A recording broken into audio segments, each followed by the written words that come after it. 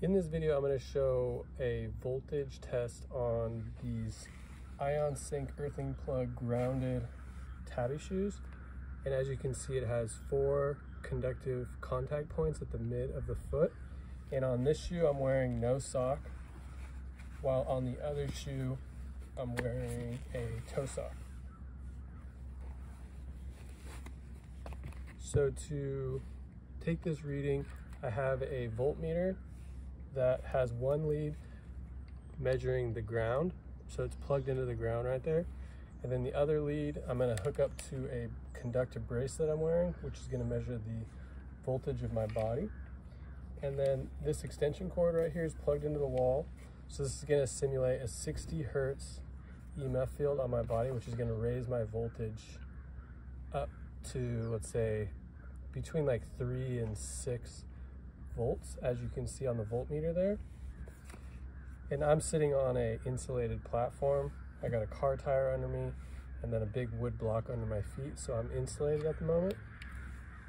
And now what I'm gonna do is I'm gonna step down with the Tabi shoe that's wearing no sock and put my body weight on that while still holding the extension cord on my lap.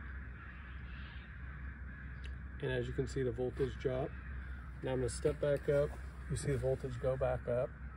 And now I'm gonna step down with the shoe wearing the sock. So step down with my body weight, contacting the ground, measuring my voltage with the extension cord still sitting on my lap. And then step back up, voltage goes back up. And now I'm gonna step down with both feet, which is probably gonna allow for the best reading because both feet will be grounded, more contact surface area between me and the earth.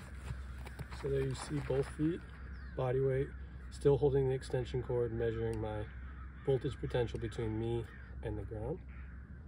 Step back up, voltage goes back up. And so there you can see these Sports Jog Tabi shoes with the ion sink earthing plugs grounded through the midsole and how they're able to ground the body through those contact points, which you can find now available at earthrunners.com.